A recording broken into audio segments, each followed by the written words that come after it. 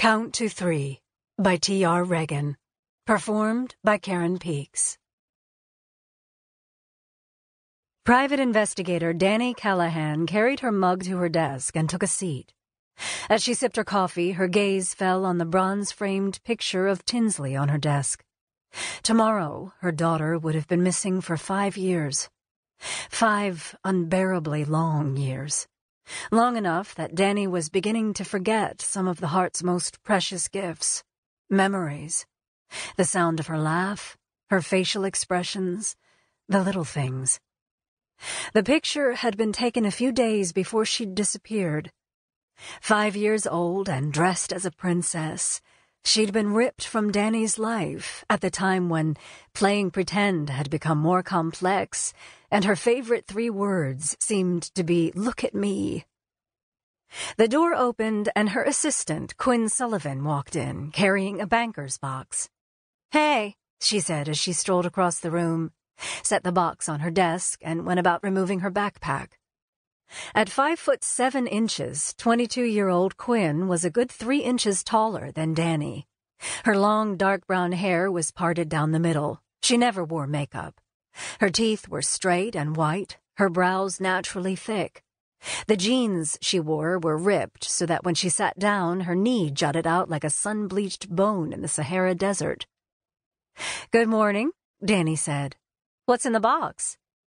"Grandma decided to take up watercolor, which meant cleaning out the extra bedroom.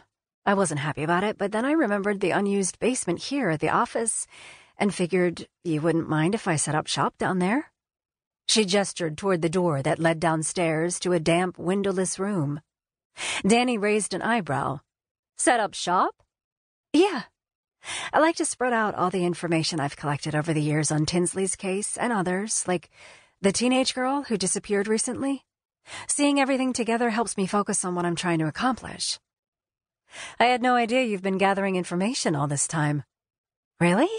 Even before you took me on my first stakeout, I would spend hours on the internet. If I wasn't at the library, I was usually sitting in front of Detective Whitten's desk, picking his brain about one case or another. In fact, that's where I was when I first heard about Tinsley." James Lee Whitten, a detective with the Sacramento Police Department, was the lead investigator for Tinsley's case. He'd always been there for Dani, listening when she called him with a new lead. No matter how many times the information went nowhere, he took what she had to say seriously. She trusted him. "How did you meet Detective Whitten?" Dani asked. "I always assumed it was through his wife, Teresa, since she worked at the high school you attended." Quinn shook her head. "I've never met his wife. After Mom took off and Dad got sick, I called a taxi and was dropped off at the police station. I sat in the front lobby all morning until Detective Whitten took pity on me and brought me into his office.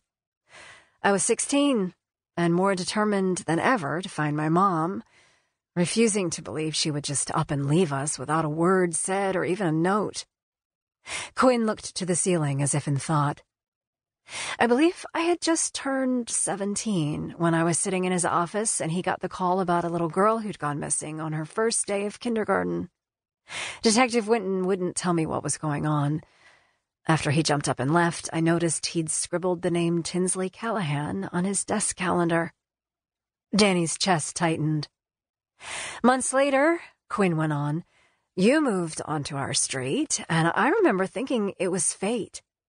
We both had someone we needed to find, and 2 heads are always better than 1. Quinn scooped up the box again and looked at Dani. "The 5-year anniversary of Tinsley's abduction is coming up. I have a great picture of her that I think I'll print and distribute to keep her in people's minds." Quinn headed off before Dani had a chance to respond. Again, she looked at the picture and exhaled. Tinsley. 3 months ago, a man by the name of Kyle Harmon, doing time in the high-security lockup at Corcoran, had confessed to Tinsley's abduction. His face had been plastered on every news channel for weeks. Dani didn't believe his story about how he'd gotten the help of a random woman whose name he didn't recall. He said he'd buried Tinsley in a greenbelt off Bond Road in Elk Grove. So far, though, no body had been located.